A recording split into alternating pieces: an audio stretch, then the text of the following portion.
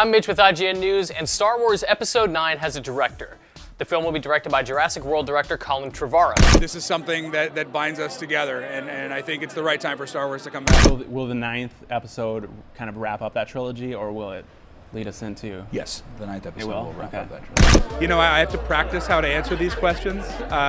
What I do know is that we're going to make sure that that answer is deeply and profoundly satisfying. Will the director of Star Wars Episode 9 get fired because of a movie he just did? That is a question people on Twitter are positing. Colin Treverrow is no longer directing Star Wars Episode 9, Lucasfilm said Tuesday, and The Hollywood Reporter is wondering if his exit could change the franchise's future. Star Wars 9 loses its director, oh my god! And a full breakdown of his unused Episode 9 script has allegedly leaked online. Turns out all that is legit. A fan tweeted at Treverrow asking for confirmation, and Treverrow replied saying, yes, this is from Duel of the Fates. Hello and welcome to Cancelled Movie Report, the documentary podcast series that talks about the best movies that Hollywood never made. My name is Michael Campbell, but just because we're friends, you can call me Cambo. And joining me, as always, is actor and comedian, Mr. Jedi Master, Eden Porter. Oh, thank you very much, Cambo. This is the last movie we're covering for the second season of Cancelled Movie Report, and it's a biggie. Oh my god. We've been building up to something big all season long, and we're finally here. It's the battle of light versus dark. This is... That's why we've got the white and black t-shirt. I just noticed. We're wearing contrasting colours, yeah.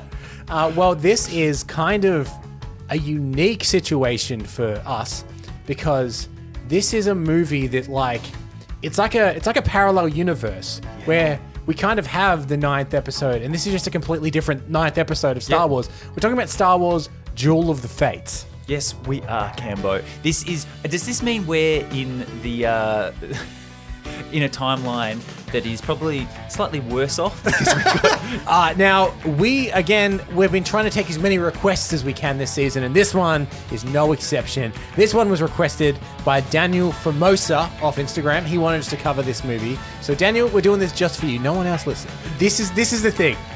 I've seen reactions to this movie online already.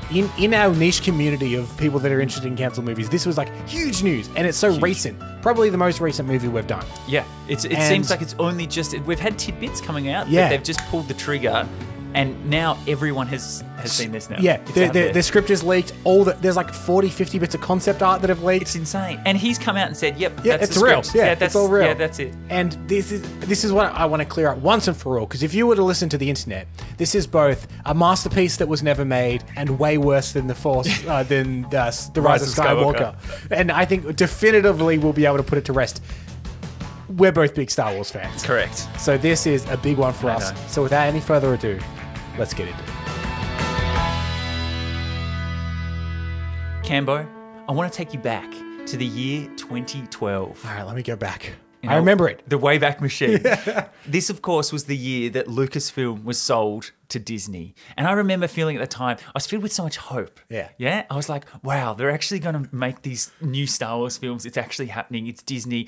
This is going to take us to a whole new level of awesomeness. I remember the announcement because it was like, bang, bang, bang. They're like, we brought Lucasfilm. We're making a new Star Wars. The original cast is back too. It was just mind-blowing. I had waited my whole life to see like old Luke Skywalker. Yeah. Because I'm a big fan of the extended universe.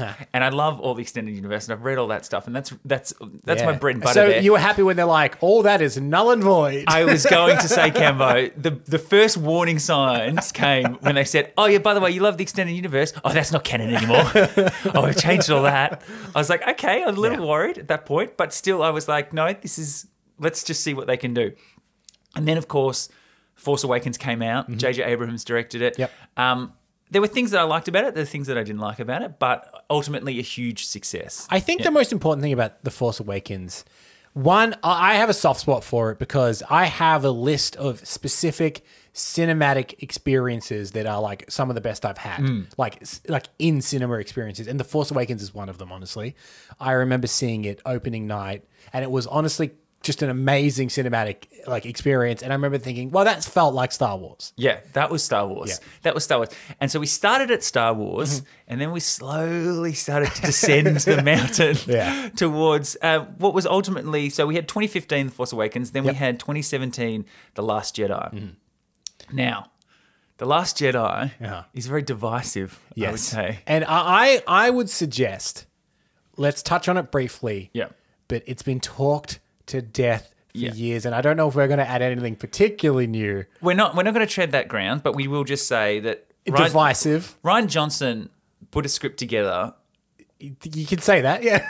And I think what he did was, so you're playing, let's say you're playing basketball with someone, and they get a knife and they stab the basketball, it deflates, and then they go, there you go, try and play basketball now, mate. Here's the thing, I don't hate The Last Jedi. I also don't particularly like it that much. I kind of nothing it. I think there's a really great Star Wars film in there. And all of the divisive stuff, the subverting of expectation stuff, I actually quite like it all. Raise parents at no one, I'm fine with that. Snoke dying, I'm fine with. Like all of those things, I'm actually fine with. It's actually the bits that irked me were the really goofy bits. Yeah. Because it's a goofy film. Yeah. Like BB-8 driving an AT-ST like, Walker oh, and the casino planet and all that kind of stuff. Yeah, and I think what happened was, I think that you mentioned those cool bits, subverting expectations and stuff like that, but then where does that lead you? Because that is the biggest thing, because you finish that film and you've literally got... You've got no big bad protagonist anymore. You've killed them off. You've killed off Luke as well. Spoiler alert. At the end of it, and you've done all these things that, yes, they subvert expectations, but it doesn't give you anywhere to go. Yeah, and I think that's a great point. Is that whether you like Last Jedi or not, and I completely understand people on both sides of the fence, and I'm right there sitting on it. You know what I mean? Yeah. I don't necessarily lean one way or the other on The Last Jedi, but you're right in that Ryan Johnson really made a difficult job for whoever followed him. Yes. And so that brings us perfectly to Colin Treverrow. Yeah. He was given the job of directing the ninth and final Star Wars Hot film. off Jurassic World. Yes, exactly. So franchise director. He'd done some indie stuff before that. Yeah, Safety Not Guaranteed. Quite a good film. Yeah. Jurassic World, completely different. Huge, massive scale. So he sort of proved himself. He can do things at a bigger scale. And he was given this opportunity. And so he had written his own script and he'd put it together. And he's like, cool, this is a great script. I'm really passionate about it. And he's a huge Star Wars fan as well. And then he got access to Ryan Johnson's script and he saw what was happening there. And that's when he started to voice his opinions a little bit. He really, there were a couple of things that he really pushed out there. One, he really didn't want Luke to die. He had some great plans for Luke. Luke and Leia were going to sort of have their Force brother-sister moment, and she was going to show all her Force powers, and there was going to be this great sort of climax thing. He had all these great ideas. He wanted Leia to be a big part of it and things like that. And obviously some things happened, like Carrie Fisher passed away. Yeah. And then Kathleen Kennedy and Ryan said, no, Luke's 100% dead. He's not coming back.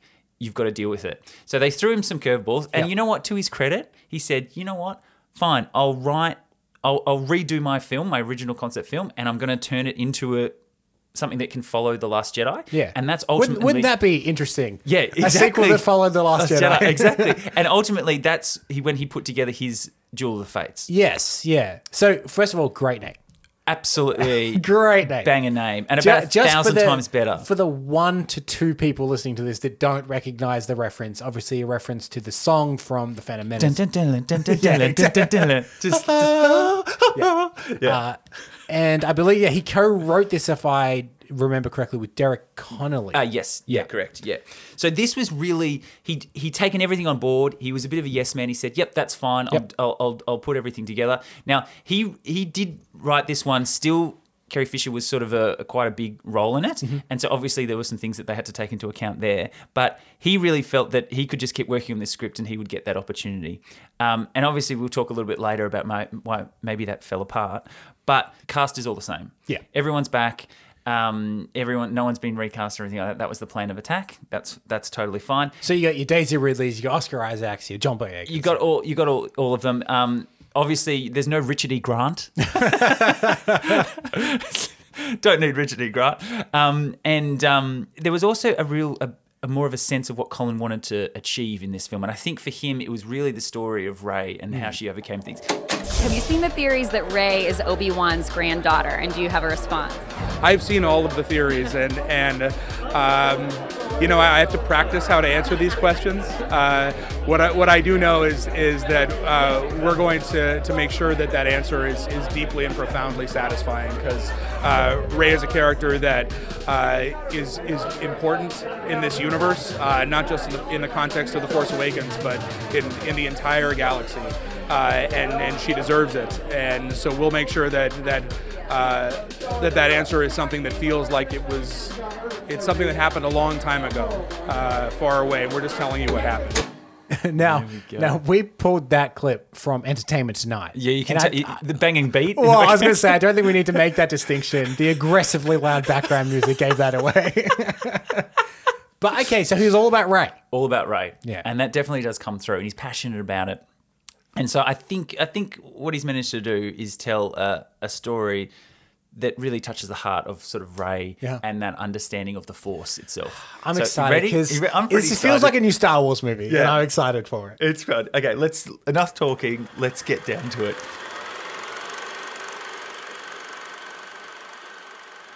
A long time ago, in a galaxy far, far away. Star Wars, Episode 9, Duel of the Fates. The iron grip of the First Order has spread to the farthest reaches of the galaxy. Only a few scattered planets remain unoccupied. Traitorous acts are punishable by death. Determined to suffocate a growing unrest, Supreme Leader Kylo Ren has silenced all communication between neighbouring systems. Led by General Leia Organa, the Resistance has planned a secret mission to prevent their annihilation and forge a path to freedom. We start with a rich tapestry of stars, as all Star Wars do, and then we drift back this time. There's not a ship going in, but we're drifting back into a glowing rectangular entrance of a docking bay. Okay, so we move back into a docking bay. Now the First Order transport comes into view and it touches down. It opens out to reveal a variety of droids. A graphite black BB-8 unit carefully splits off from the ship. Yeah? It makes its way down corridors and bumps into a Labour droid as it's moving past. It scrapes its spherical side, revealing orange. Oh, I knew it! Yeah. He's good. He's undercover. He's definitely good. Old mate BB-8. Old mate BB-8. It's undercover BB-8. BB mate. He rotates the orange to beneath his head and he keeps zooming off down the corridor. Classic. Now we cut to a small surveillance den where we see Rose. Obviously. Sorry, we what? We see Rose. Oh, this is different. Yeah, this is good. Very good, very good. So Rose is in this film as opposed to Rise of Skywalker. Right off the bat. Yeah, I love it. They don't even hide her. Yeah, I know. She's there. She's got lines as well. So we cut to Rose. She's adventure worn, battle ready. She's got a comlink in her hand. She asks BB-8. BB-8, you in? BB-8 does his... He wobbles. He wobbles back. Do you know the voice of BB-8 from... Bill Hader. Bill Hader was a little known fact. Of course you know that. Our viewers probably don't know. Actually, they probably do. Good. Star Wars fans aren't known for their lack of intensity. Yeah, correct.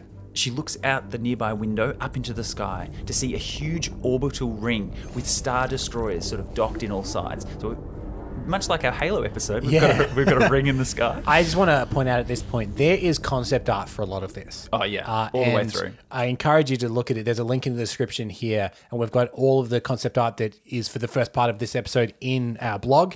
Or if you're watching this on YouTube, I will try and time it with this episode. Yep. So you'll be able to see this as well. Because there's so much. There's so much. It's amazing. It's so good. So she's looking up at this orbital ring with all these Star Destroyers, and it actually describes it in the script as... The orbital ring is huge. Star Destroyers protrude from it like the spikes of a punk bracelet. Which is a weird way to describe Star Destroyers, but you can picture it, can't you? Very much so, perfectly. Now BB-8 plugs into the nearest terminal and he starts working his magic.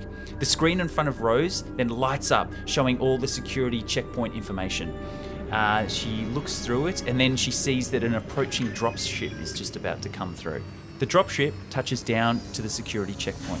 There are stormtroopers all around it. They're sort of watching the ship. It opens up, and all these migrant workers start pouring out of it. These bunch of workers all walk towards a weapon detection sort of centre.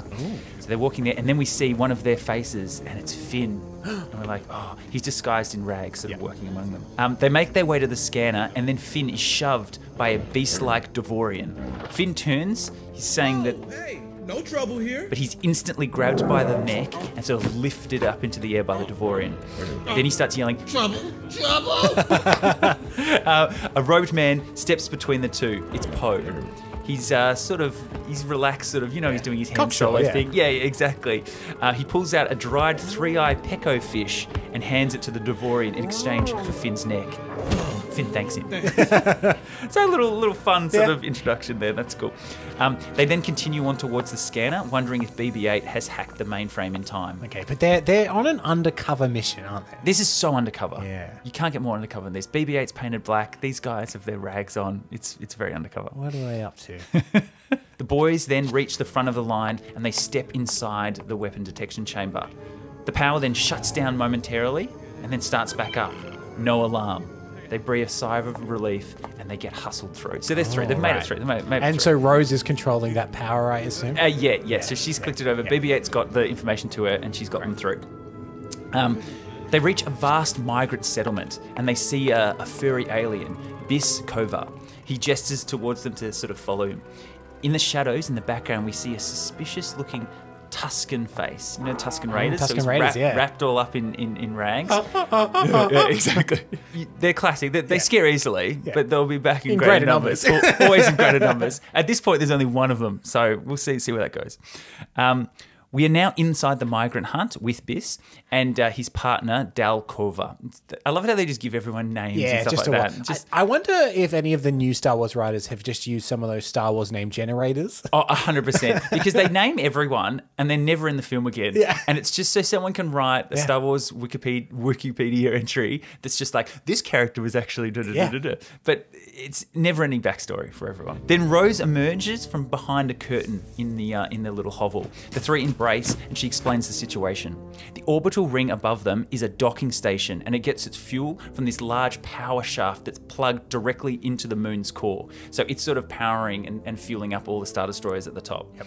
The power shaft, it delivers raw ore to the orbital ring, and if they could detonate an explosive directly into the energy stream, then what do you think that would do, Cambo? Kaboom.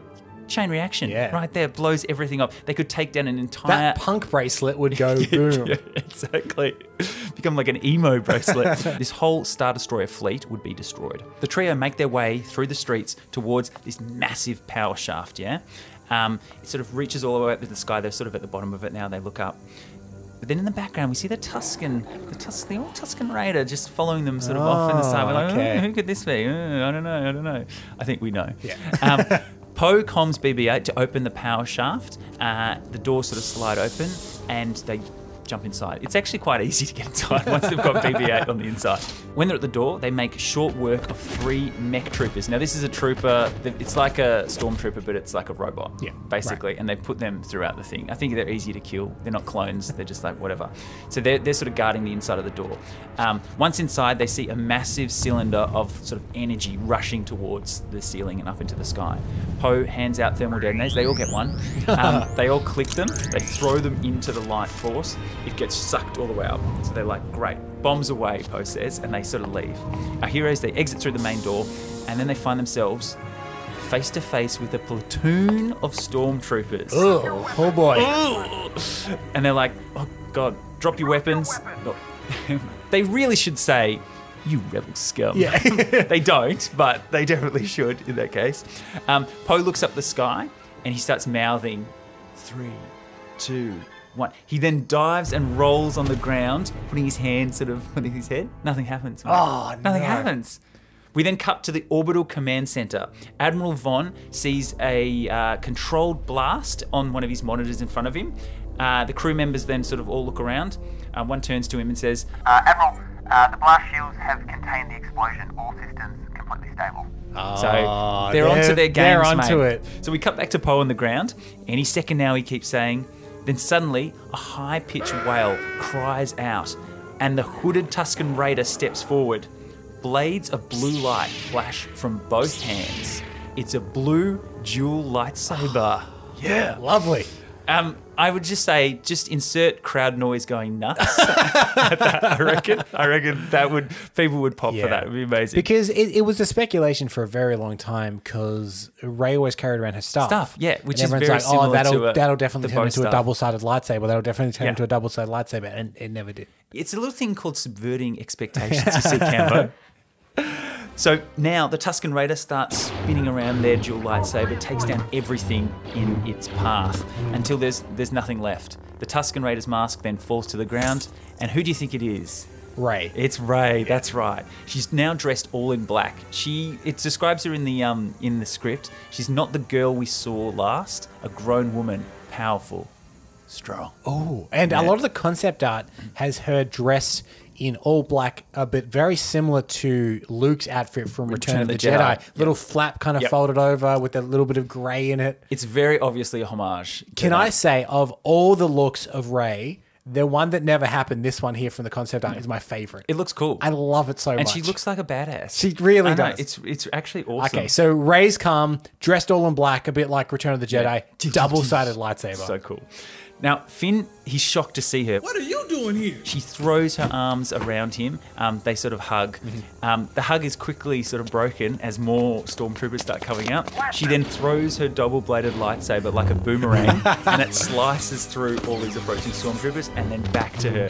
She looks at Finn. She goes, "A simple thank you would do." The new weapon that she's got in her hand, it's made from pieces of Anakin's broken lightsaber and her own bow staff. So she's sort of merged stuff together, stuff like that, together. Which is cool. Which is really cool. Yeah. It notes that in the script. It notes that it's really cool. It does say that. It says, Campbell probably think this is sick.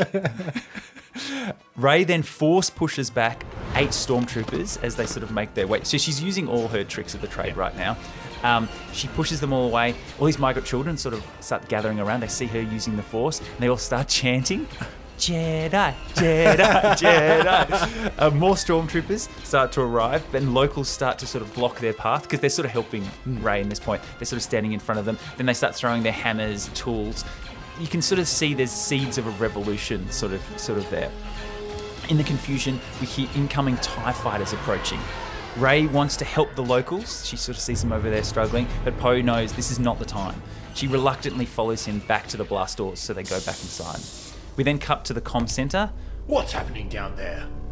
Admiral Vaughn sort of looks at the monitor and sees... "Oh, the last Jedi's with them, sir. The last Jedi's here." And then Admiral Vaughn sort of turns around. "Alert the Knights of Ren." So it's pretty cool. Yeah. I wish he said activate. Oh, yeah. Activate the Knights of Ren.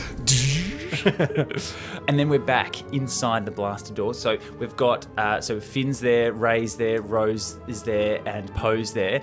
They're sort of trapped inside, and Poe then sort of thinking, okay, what are we going to do? We need to go up, if anything. So then he comm links BB-8. BB-8, we're coming up to you.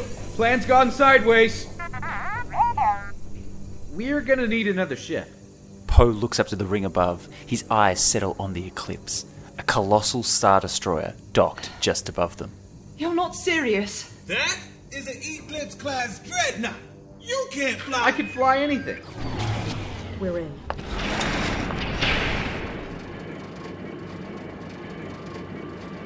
Clench. Everything. You're sure about this? Nope. We had better odds at Raxus Prime. That was not my fault. You need to let Raxus Prime go. Cut to the observation deck. Admiral Vaughn watches the rebels race towards the Star Destroyer. Where are they going? They disappear into the giant docking bay of the Star Destroyer. Can't possibly. How many men are on that ship? Just the bridge crew, sir. The rest are on dock link. Cut to Star Destroyer Bridge. Who's in charge here? I am. Great. I'm your new pilot. Where does the pilot sit? You will set a course for the Neuroan system. We will set a course for the Neuroan. All the bridge crew take their positions at their consoles, mind-tricked en masse. Cold start the engines. We can jump right to hyperspace if we overheat the laser cannon drive. Exhaust will spill over. Yes, into the propulsion systems, we can freeze the chamber. Don't you see? you and I, how we... Do you feel that? The time. Okay, I'm going to need very specific instructions.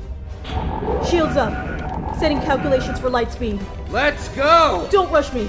I messed this up and we'll fly right into the sun. I turned on the lights! One of the crew members snaps out of the mind trick. Who the hell are you? Let's get somewhere else. Fast. I'm working on it. Who uses an inverted control yoke?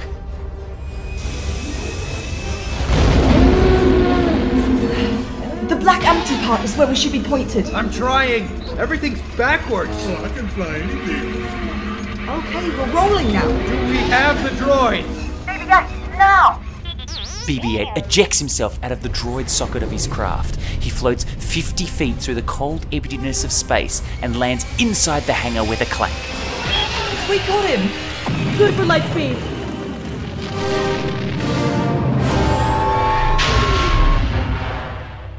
Okay, then now there's a lot going on there, Cambo. First of all, great fun scene though, mate. What does Poe want? He wants to your control yoke. Yeah, inverted control yoke. Control yoke. There's so much fun there. So literally, it's a Star Destroyer heist. Yeah, this is what I really love in Star Wars is their action sequences are often peppered with fun character moments. Yeah. And it's quite common. We don't really do a lot of action scene recreations on this show. It's really hard. But Star Wars is great for it because they are so constantly talking throughout big action scenes. Like, yeah, don't get cocky. Like, everyone's always talking and doing things with each other. You think back to A New Hope when they're escaping the Death Star and she's like, they sent you to rescue me? He's like, oh, why didn't you do it yourself, princess? It's so good. Great. It's so good. Now, this Star Destroyer, this is a Dreadnought class ship, so it's huge. It's called the Eclipse. A cool name, blocks out the sun. It's that big. So as the Eclipse, it blurs and vanishes into hyperspace. Another ship appears from hyperspace. So just as they leave, another one comes in. It's the Knife 9, shaped like an arrowhead, and this is the Knights of Ren's ship. Yeah. It looks cool, but that is a crap name. The Knife 9. The Knife 9. I'm sorry. Slave 1. That's a sick name for a ship. Knife 9, I think that's what they were going for. They're like, everyone loves the Slave 1 and stuff like that. But then the Knife 9. Yeah. Now, but this time, on the orbital platform of the ship, because it lands, the Knights of Ren, they come out. Ooh. And we see them. Yeah. And there's 4 of them, okay? Yep. So we've got Hataskar Ren, he's the leader with sort of a big black cape. We've got Ott Ren and Laurel Ren. Yeah, and then we've got Jadek Ren, who wears sort of a ghost mask on as well. So Kylo not the leader? Well, that's what it says in the script. Interesting. It's, I don't know. Maybe he's the supreme leader now, so he's been promoted. Yeah, and then, guys, I don't have time to be renning with you. Yeah. Haskatska, you and the new leader, okay? So you're doing that. So Admiral Vaughn, he comes out to sort of talk to them, but he's a bit scared because they're the Knights of Ren. He says that... So we uploaded a vial cipher to the droid. You'll have her location the moment the probe is in range, sir. Now then, Hatskar Ren, he draws his Darksaber. Ooh. Yeah, exactly. They just pull that in, just the Darksaber. And he just instantly cuts Vaughn down in a single blow. The Knights turn and make their way back onto the Knife 9 and they leave. So now we cut to Coruscant. So it's during the day and obviously everyone that's listening to this knows Coruscant is it's a big bustling city. It's like a planet that is a city. Yeah, it's basically the New York of the Star Wars universe. It really is. Yeah. We follow a security craft as it descends down deep into the streets. It's going sort of, there's the nice sort of upper levels and now it's going to the grimy sort of under levels. We then see Dade. He's a 12-year-old street kid. He's sort of hanging around outside. He sees a couple of stormtroopers roughing up some aliens. So he picks up a brick of broken cement and he throws it at the stormtroopers' helmets. He then runs off down the alleyway, turns a few corners, and then we open up into Monument Square. It's a huge plaza with the First Order Capitol. So they've got this huge Capitol building in the middle that sort of looks out over this huge Monument Square. So at this point, Coruscant completely under the First Order rule. Yeah, so they've taken it as their home base. They've got their capital there. It's this huge towering structure. Thousands of people are gathered in this sort of Monument Square, and they're all sort of looking up. They're looking up at a giant 4-story high hologram of now Chancellor Hux. Ooh, so he's been promoted again, and he addresses the crowd. He tells them of conspiracy and treason as someone is dragged onto the raised dais. It's Biz Kova, who helped the guys before. On the dais is a guillotine, but with a slight difference, Cambo. It has a hissing lightsaber blade instead of a normal one. So we've got a lightsaber guillotine, which is sick. It's one of those things where you hear that and you're like, oh, I was missing that. Yeah, I didn't know I was. Yeah, I didn't know I was. But I want to see it now. It feels like home. Yeah, exactly. It's so crazy. I like Chancellor Hux. I like him being projected like Snoke was projected, and the other one's like really huge. So it's a big projection. Yeah, the 4-story high projection. Yeah, looking out above everyone. So I thought the projection was up 4 stories, but yeah, you're saying it's no. So high projection of Hux. So it's that cool sort of. I think that's a really cool look. We then cut back to the Capitol corridor where Hux, he's just delivered his big speech. He now turns around and it reveals a table of galactic warlords. He lets them know, yes, they lost the Star Destroyer, but their current transmission blockade has silenced millions of systems. So as far as he's concerned, things are still going well. They are concerned about Skywalker's apprentice, though. Yeah, that sort of scares them. This last Jedi. And they keep referring to her as the last Jedi, which I think that's sort of cool that they sort of bring that over from the thing. And so she's known in this world now as she's the last Jedi. She's sort of this symbol of hope that needs to be destroyed. They ask about the whereabouts of Kylo Ren. Where is he? And Hux has said, look, he's on a secret mission. And he explains, look, don't worry about the Supreme Leader. He's off acquiring secret knowledge. Yeah. And that as soon as he's found that, he's going to come back and he's going to take care of everything. And he goes, in the meantime, the girl, she won't be a problem because the Knights of Ren have been dispatched to eliminate her. Activated. Yeah, activate. So we've mentioned Kylo Ren. So of course now we cut to Kylo Ren. So we cut to a volcanic planet with obsidian-like mountain spikes sort of reaching out and sort of different. All of these, they go to so many planets in this film. And they're really scratching their heads for cool different planets. Well, this is Mustafar, right? Well, yeah, correct. Yeah. So you sort of get that sense. It's volcanic. It's sort of cool stuff. And people have heard of Mustafar before. Yeah. It's where Vader lived. For some reason. Yeah, for some reason he lived on a volcanic. He got burnt in a volcano and he's like, I guess I'll live here. And he wants to build a castle here. Yeah. So we're on Mustafar. There's the abandoned Vader's castle sort of in the background. And we see Kylo sort of making his way towards it. A black drone sort of hovers behind Kylo. That's called VX-20, if you want to know his entire backstory. I'm sure someone's written it. On Wikipedia. Yeah. Now, Kylo takes his saber out and he sort of enters the castle, only to feel the presence of Luke Skywalker. Leave me alone. This is where the dark path leads. An empty tomb. And where did your path lead? You're a ghost. I know what you're searching for, Ben. Your master promised you strength, but you feel hollow. Soon I will be more powerful than any Jedi. Even you. Are you sure? Kylo swings his lightsaber to an empty space. Luke is gone. Go home, Ben. Go home to Leia.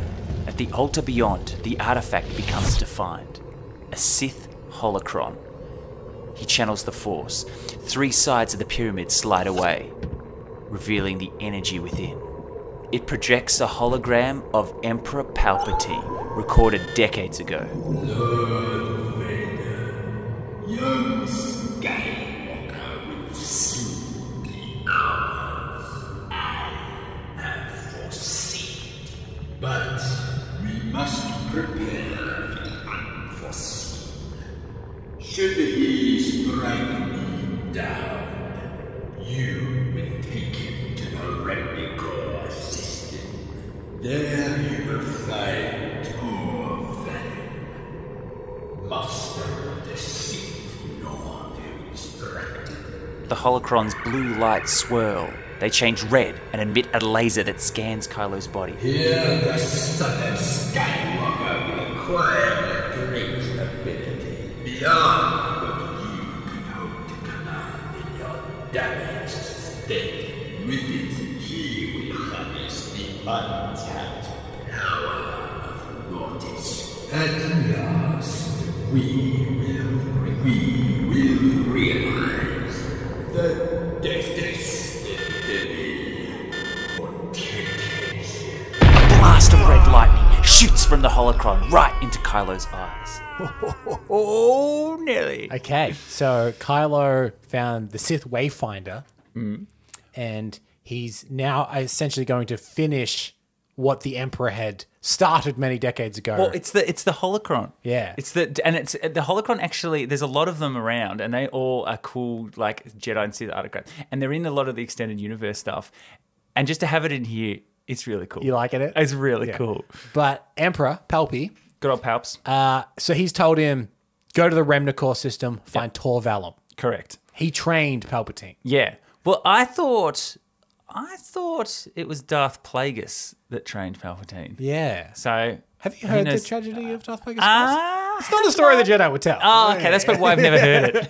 I love it. What do you think of the idea that Luke is like haunting Kylo Ren? I love it. I think it's too. so good. I It's love just it too. because he says in The Last Jedi, he goes, "If you strike me down, I'll always be with you." And he I'll says, "See you around, kid." Yeah. And then you'll notice in the films we got, no, he won't. Yeah, he never sees him He again. never sees yeah, him that's again. so true, actually. So this makes a lot more sense. Also, it makes sense because, as you said at the beginning of the episode, he wanted Luke in the story.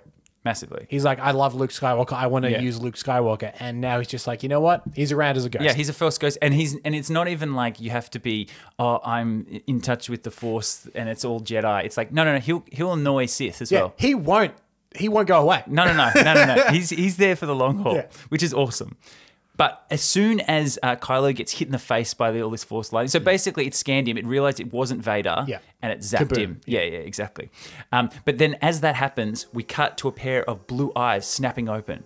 It's Leia, and she cries out. Ben. Her hair's now long and grey, and she wears sort of white robes. So it's sort of reminiscent to her from A New Hope, you know, those sort of long white robes and stuff like that. It's sort of a similar sort of vibe. And she then gets up, she stands at the open window, so she's felt Kylo's sort of pain in that sort of moment. She's now on a secret resistant base in Kolorev. Now this planet, it's a rainforest, but it's dusted with white snow. Okay. So it's a rainforest with snow. So again, they're really digging into that sort of what other planet can we do? Imagine the production design.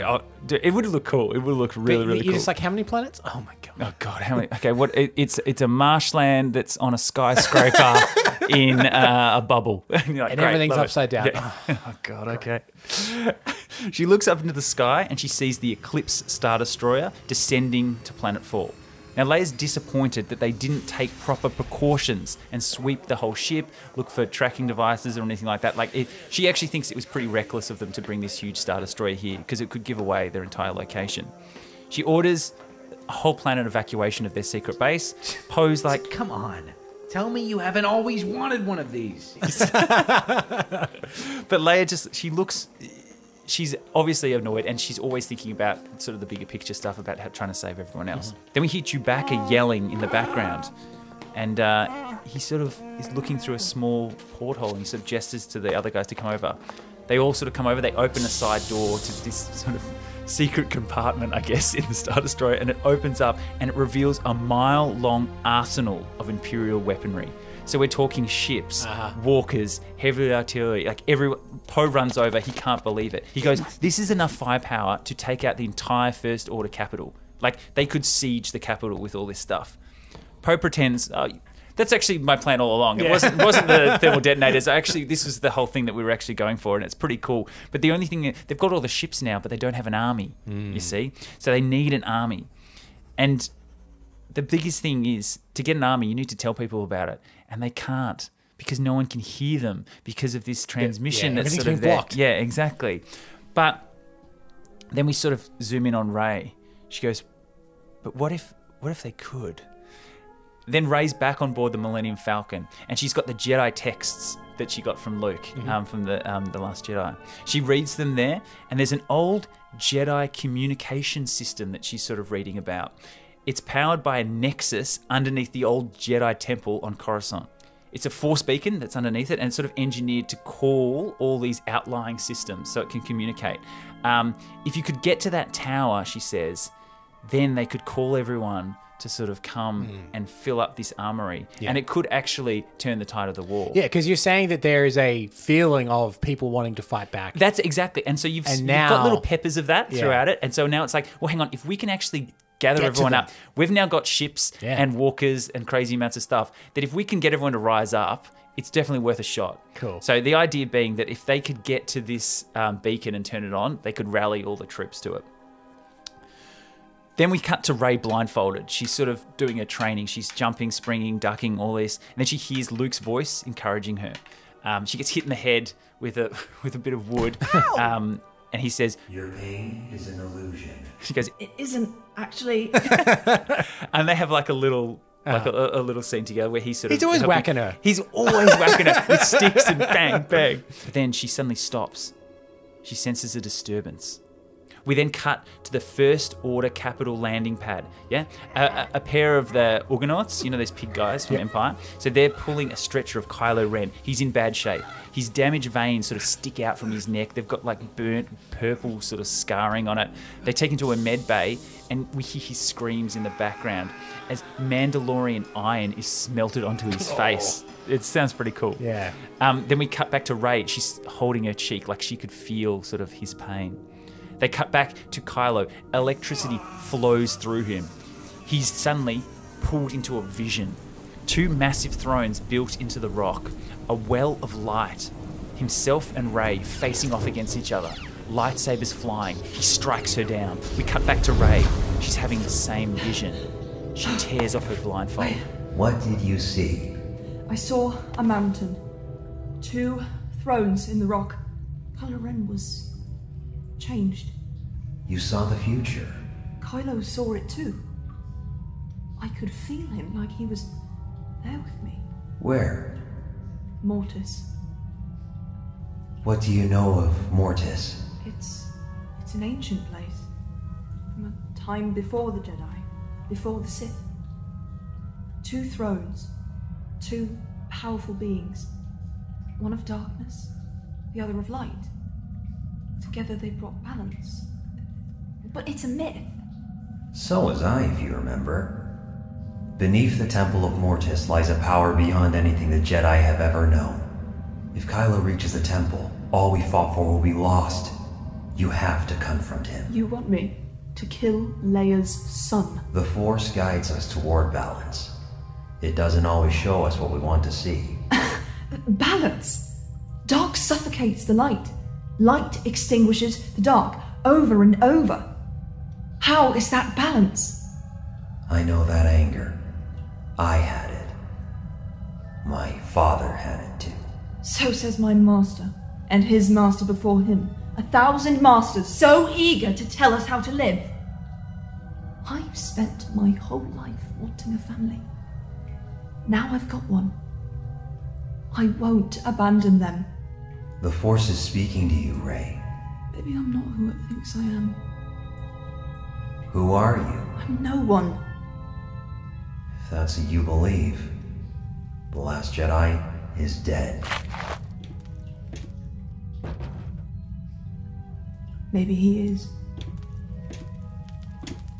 Rey's vision. Ooh. Okay, and again, he's calling her the Last Jedi. Yeah, I know. And then this is interesting conundrum because she talks a lot about, well, it should be a bit of the dark and a bit of the light, and you tell me I can't love, and you can't me do this, and I'm conflicted and everything like that. Well, she says it there. She's like, well, balance. That's not balance. Yeah. Like, they say one thing, they say the other, and it just keeps going around. Yeah. So it's an interesting, we're starting to get a feeling of how they're, we're starting to get a feeling of how they are observing the Force in this film. Yeah. And they're digging a little bit more into some of the philosophies of it, which I think is And that maybe the Jedi weren't exactly right.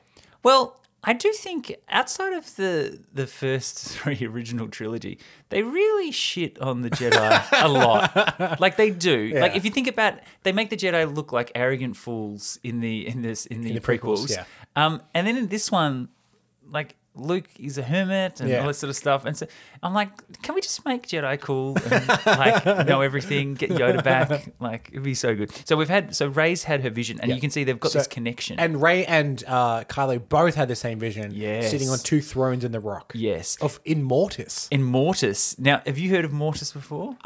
I have heard of it. It's in the Clone Wars. That name sounded familiar. Yeah. But yeah, you say it's in the Clone Wars. Yeah, it's in the Clone Wars, and it's like a force. It's like a a force-sensitive sort of world, and it sort of comes to you. And there's these beings that live there, the embodiment of like the force, like good and bad, like the Father and the Son, and it's quite it's very religious in its purpose and stuff like that. But it's very interesting. But they don't really tap into that here. It's more just the concept that there's something at this planet that can unleash the inner force, and you can take over the world. Yeah, it's interesting. Like when this was announced, the Disney acquisition in 2012, and they said, "Oh, we were scrapping the extended universe." Then every now and then we're like, "Oh, we need a planet. What do they got?" Yeah. Can we just look it up? Yeah, that'll be fine. Yeah, that's fine. That's out there. So we leave Rey, and now we're back with Kylo as they finish the medical procedure. Because remember, he's in pain and he's seen all these visions. Now, this is the classic image. Are they lowering a helmet again back onto his face, very reminiscent of Vader, and they lock it in place. We now see Hux in his chamber as he peers into a glass case. It's holding a lightsaber on a pedestal. Right, this is Hux's own personal chamber. So he's obviously he's interested in the Force and any artifacts that are sort of connected to it. He has a collection of items along his wall, and he looks at them with envy. He then places a coin on the countertop, and he puts his hand to his head and he tries to move it. He tries to use the Force, basically. He's staring at it, he's going red in the face, but it doesn't move. He's out of breath, and he's just been concentrating so hard, and then suddenly he's startled by Kylo, who sort of comes in behind him. He's wearing his new mask. Hux sort of looks at him and realizes, oh, bit taken aback. This is a bit full on, because this is the first time they've met in this, because he's been off looking for his information. He's come back. Hux is clearly still scared of Kylo. Kylo explains that he's so close to finding the ultimate Sith power to control the Force like never before. All he needs now is Hux to wipe out the Resistance, and there'll be nothing to stop him. And then Hux is like, I'm on it, that's fine. But then Kylo stops him and he goes, "Leave the girl to me." So he wants to right some wrongs. He's coming back with a vengeance. Because remember, the last time they saw each other was in the Snoke. Like they fought in the chamber. They almost joined. They almost joined. Yeah, and then it was Then they fight over the lightsaber. Yeah. We cut back to the Resistance base where we have Leia, Finn, Poe, Rose, all sort of having this big meeting about what they're going to do next. As you know, the First Order has silenced communication between all neighboring systems. The source of the blockade is a transmission jammer deep in the First Order capital on Coruscant. That's here. So far, we've been unable to find a weakness. No thermal exhaust port, no oscillator, nothing. In other words, they're onto us. Our forces are too depleted to mount a direct assault. But we found an alternative, an analog system from the days of the Old Republic. A small team will activate the beacon and summon the galaxy to war. When they succeed, the rest of us will be ready. I'll lead the team, General. I'll lead the team, General. But I'll let him think he's doing it. Rey? They're looking for me. It's dangerous enough as it is. I can't go with you. Prepare to evacuate. We'll reconvene at the rendezvous point. Coruscant! Finally a good idea from those scrambled circuits of yours. Coruscant will be quite pleasant this time of year. Yes, a properly refined city will be welcome after hobbling down here like a gun dog. Hey, what was that about? I have to bring an end to all this. I have to confront him. So you're just gonna confront him. Who talks like that? Jedi do. I'm new to this. Okay, I'm going with you. No, I have to go alone. Where is this confrontation going to happen? Is that in your book too?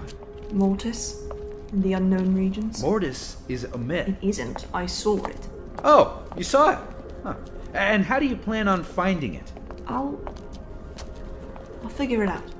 Hey, look, I know you think I'm wasted air on any mission, Master Jedi. Please stop calling me that. that. The thing is, I know someone who can find the system you're looking for. If it's one of your Flight Academy friends, I swear. It's not one of those guys, okay? Because they're unreliable at best. But those guys are great. And I'm being nice. She's a navigator. Lives on Bonadon. Force sensitive, like you. Well, not exactly like you. Spice diggers used to pay her to find deposits on asteroids. Do you trust her? She's a little off. But if this place exists, She can find it. Hey, I get it.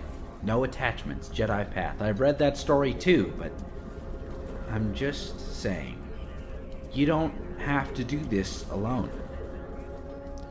So here's something that we haven't touched on yet, though it was hinted at in the beginning as well.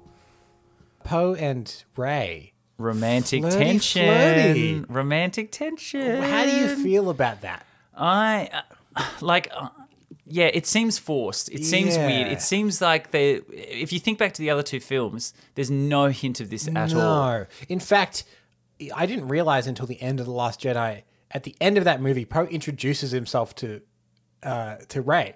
In the very last scene, he's like, "Oh, hey, I'm Poe." I'm like, "Oh yeah, they've never met." Oh, really? That's so crazy that they meet at the very, very end when she rescues them all. That's the first time they ever meet. Oh, that is, yeah. And see, even thinking about that, it just seems a bit forced. Even when you think about what they were trying to do with Rey and Kylo, it's like, I like that. They have such a this some weird chemistry relationship where you're like, and stuff. why do I want to see them kiss? Yeah, What is that? And there's a bit of that there, and then it's like, okay, well, Finn's not going to be with her, so we'll put Finn with Rose, and yeah, Rose is fine. Yeah. And then they sort of write her out of Rise of Skywalker, so there's nothing there. Yeah, and then they introduce like a new girl in Rise of Skywalker that Finn's again kind of interested in. It's all over the place. Finn, and we'll talk about it later, but Finn got very shafted in The Rise of Skywalker, and we'll get to this a bit later. Justice for Finn. Yeah, justice for Finn. Exactly. Now, speaking of romantic tension, we now cut back to Kylo Ren holding Darth Vader's helmet. Oh, sexy. So he's looking at that. He's getting into the vibe. He speaks to his grandfather. He never met the man, but he's speaking to him through the helmet. I understand you now. Your weakness, your pain. You allowed love to cloud your judgment. I will succeed where you failed. He then takes the helmet out into his balcony and he drops it through all the clouds, and we follow it all the way down, and it shatters on the ground. Oh, yeah. So he's saying basically, Darth Vader, he opened himself up to love, and that was his greatest weakness, and he totally failed at the end of the day. And so Kylo's now thinking of himself going above Vader. He then walks down to the gangplanks below, and he gets into his TIE silencer, which we see in the other ones. You know that. Sort of pointy tie thing, it's the he gets his droid VX20. That's VX20. Yeah, it's just around that black droid that follows him around for whatever reason, and they set a course for Remnicor. Yeah. So that's where the Emperor told him to go. That's what the Emperor said. Get out there and go find what you need to find. Old mate Tor Valum. And get trained in the Sith powers. He goes, go find my old master. Now we're back with Hux, and he watches Kylo's TIE silencer fly off to the night. Hux is eager for Kylo and Rey to destroy each other. Let Kylo and the girl fulfill the empty promises of their ancient religion. In the end, they'll destroy each other, as Jedi and Sith always have. Then we will rise. A commander then enters the room and tells him that the droids have picked up the Resistance signal. Ah, of course. So now they know where the Resistance base is. Hux is excited to witness their extinction himself, and he readies his personal ship. Oh. Hux is in this a lot more. Oh, and you know what? He's actually a good Weasley bad guy. The fact that he became a spy in the last one is so ridiculous. To the point where they had to cast Richard E. Grant to be like, we still need a Weasley bad guy. Yeah, exactly. And I actually like his sort of promotion here. Like, he calls himself Chancellor Hux and all this sort of stuff. And he's gone from just being that commander, he's sort of risen through the rank. I sort of like that. I think that's cool. Now we're back at the Resistance secret base, and we see Rey, Finn, Rose, and Poe. They're all going on their separate ways now. So they've got sort of clear missions. So Rey and Poe, they're going to go to this navigator to find a way to get to Mortis, and then she's going to embrace the Force and everything like that, trying to beat Kylo there, because they both have their same vision, so they know what they're going to do. Yeah, they're both heading there. Yep. And then we've got Finn and Rose, and they're going to go set the beacon on Coruscant. Now then Leia is also there, and she tells Rey that she's different, and that she can bring balance to the Force like no one else has in the past. It's this tender moment between the two, and she's sort of embracing Leia and Rey, and then bang, a huge explosion. That's what happens. Hux's personal ship. Do you know what his personal ship is called? No. Okay, I'll tell you. It's called Finalizer. Oh. The They do have, we've got like Eclipse, Finalizer. They've all got cool names. The Finalizer starts blasting down on the surface of the Resistance base, so it's up in orbit, sort of shooting them all down. Decimate any ships leaving the planet. Charge the primary weapon. The evacuation sounds. Poe tells everyone, okay, let's actually get to the Eclipse, because the Eclipse is this huge dreadnought. If we can get everyone back into there, we can just get out of here. So they're describing this in the script as all these like bees flying back into the hive. So all these little rebel ships are all sort of flying back into the hive, and so we're getting them in there. And as they're flying, everyone's like, the Falcon's there, and it's called the Phantom Hawk. That's Rose's ship that her and Finn are in. So they're all sort of flying out there. C-3PO is in Rose's ship, and in a little bit of a slight forced homage, he says, I'm afraid our shields cannot withstand a super laser of this magnitude. And then Rose cuts him off with, Tell me the odds, 3PO. I like numbers. because you never tell. Subverting expectations. Exactly. Now, we cut back to the Finalizer, and its primary weapon is ready. They fire at the planet as both the Phantom Hawk and the Eclipse shoot off into hyperspace. So they're both out. The majority of people have all got out. Just as the Finalizer's super laser, it shoots into the Earth, it penetrates the crust, and this huge sort of hellfire erupts around the planet. From this hellfire, we see the lone Millennium Falcon making its way. Now, it hasn't made the jump yet, but it's still sort of flying through. And what's cool about this sequence is because they've just blown up a huge part of the planet, huge chunks of scenery are now out in space. So they're flying through space, but there's giant bits of jungle, there's mountains flying, there's a frozen waterfall that's because it's gone into space, it's frozen, and that's sort of zooming past them. And then suddenly another ship starts firing on them. It's the Knife 9. The Knights of Ren are back. Knights of Ren are back. I still don't like that name. They're starting to shoot at them now, so now we're getting a bit of a dogfight. And this is sort of our first real, proper, cool, sort of fun dogfight. And they're both sort of weaving in and out, firing at each other. Poe manages to blast a piece of passing mountain, so as they go into there, because the mountain's rotating and it sort of goes above them, and they shoot the So it's upside down above them. Yeah. And then it flies off, and that then lands on the Knife 9 and sort of spins them out into the asteroid field. They're spinning out there, then they clear the debris, and they push off into hyperspace. We then see the Knights of Ren in their ship, and it sort of steadies. Hadaska, then he puts his hand on the glass cabinet, and then Jadek Ren puts his hand on the cabinet as well, and they sort of share a vision. And then Jadek then turns to the other guys, and he says, Set a course for Bonadon. Now we're back with Kylo as he touches down in between these frozen trees. So we now realise that we're in the Remicor fortress, right? So he's made it all the way over there, and this is basically a hidden ancient Sith planet. Yeah. So here he's hoping to get trained. Yeah, he wants to meet Tor Valum. Yeah. Exactly. So and Tor Valum is sort of played off as the dark side's version of Yoda, sort of this ancient 7,000-year-old guy that sort of knows everything about the Sith. Kylo walks inside the chamber of the fortress, and he sees a glowing white light all the way down sort of the end, and he sort of approaches it, and then he hears a voice.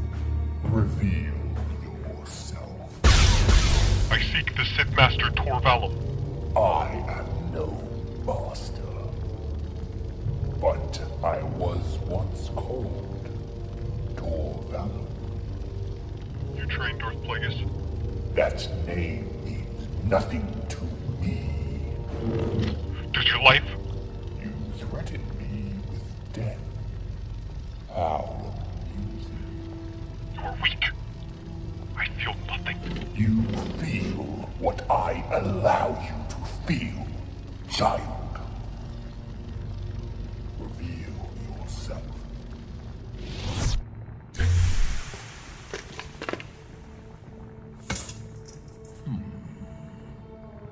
You wish to obtain the power of those who came before. Take your place amongst the gods of Mortis. I do. To rule the galaxy without armies, without starships. Yes. Yet you fear the frailty of your vessel. You need this power. Kneel before me. You call yourself a Sith, but the Sith are unrepentant, remorseless. You're haunted by the past, your very existence. I have no regrets. You lie. Unless you sever yourself from the past, your fate will be the same as theirs. Taut Valum motions to the battlefield in the valley below. We see vacant Jedi Knight armor, empty Sith Marauder armor from a battle long forgot. The living force is nourishment. The more one consumes, the stronger one becomes. To take life is to cheat death. Teach me. Look, he's not as fun as Yoda. No, and he doesn't have his cool backwards way of talking, but like what I love, when Yoda's first introduced into Empire, he's running around, he's bopping people on the head with a stick. Mate, he's trying to grab a torch, he's getting a giggling. little food, he's throwing his food away and stuff like that. It's not quite the 900-year-old Jedi This guy's Master. just an that we old know. grumpy guy. And I've seen some concept art for Tor Valum, and he's kind of like a weird blob. He's like a blobby, sort of almost spidery guy. Yeah, and a little bit spidery, yeah. He's in like a gross sort of pit area, Yeah. and he sort of comes out and stuff like that. So it's pretty cool looking. Yeah. Pretty interesting. But big ups for a Darth Plagueis reference. Yeah, Like, and to be totally like, he doesn't no respect for Darth Plagueis. No respect. That name means nothing to him. It's crazy, isn't it? Like even he doesn't know the story. Yeah. Okay, so to make it clear, we've got Tor Valum's going to train Kylo. Yep. Finn and Rose are going to Coruscant to start the beacon. Yep. Rey and Poe are going to find the Navigator to find Mortis. Correct. They're all set for their Mate. adventures. Exciting times. We've come to the end of part 1 of our cancelled movie report on Star Wars Episode 9, Duel of the Fates. We hope you enjoyed this episode, and we would love it if you would subscribe, be it on Apple Podcasts, Spotify, Google Podcasts, YouTube, or wherever you like to listen. Honestly, it really does help us get discovered in the charts. It would also be terrific if you could leave us a 5-star rating, or most importantly of all, tell a friend. If you thought this was kind of cool, we would love you to tell a friend. We're completely independent here at Cancelled Movie Report, so your support, honestly, it means the world to us. Hey, what do you think of the movie so far, and have we missed anything? We'd love to hear from you. You can always get in touch with us via cancelledmovies@gmail.com or @cancelledmovies on all of the socials. And hey, maybe there's another cancelled movie project you'd love to hear about next season. Why not let us know? You can fill out a form in the episode description alerting us to a project, and we may just give it the cancelled movie report treatment, much like we've done with this movie. I'm Michael Campbell. I've hosted and edited this episode. Eden Porter was my co-host too, and we both produced the show. We would obviously love to thank our amazing voice cast. It's the biggest voice cast we've ever put together for a project. We've got them all listed in the description below. Make sure you check them out and let them know how much you love their work. Now make sure you're listening next week for the epic conclusion. It's an extra long episode just to wrap everything up. But if you can't wait, here's a small sneak peek. And I think Colin Treverrow was going to tell that story, Finn with the blue flag and the ATTs, and they have them lined up in tribal marks, and then the stormtroopers take off their helmets. Yeah, man, that would have been sick. But until then, take care.